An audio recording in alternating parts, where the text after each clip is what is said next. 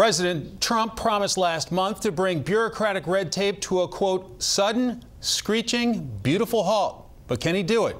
Correspondent Rich Edson takes a look.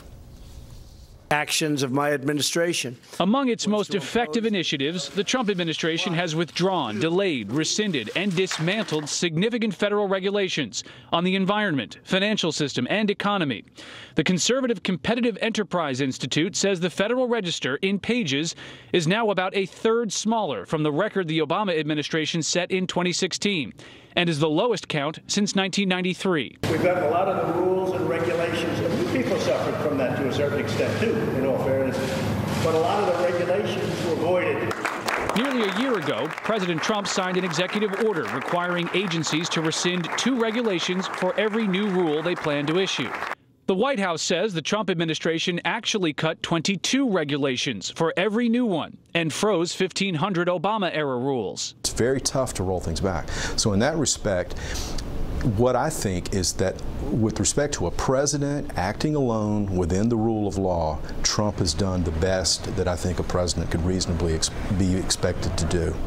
While the Trump administration has aggressively targeted President Obama's environmental regulations, federal courts have slowed this administration, and litigation will likely continue against the president's agenda.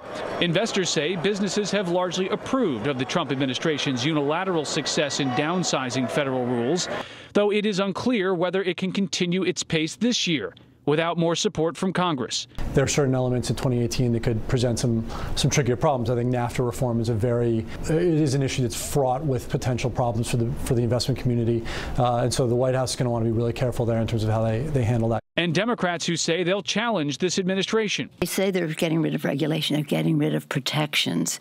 They make it easier to pollute the air our children breathe and the water our children drink. They've dismantled net neutrality that protects consumers and entrepreneurs. It's difficult to measure a reduction in federal regulation. Each rule has a unique impact and different cost or benefit. Some are easier to rescind or rewrite, though the reaction from the president's supporters and detractors has been emphatic as the Trump administration steadily pushes its regulatory agenda.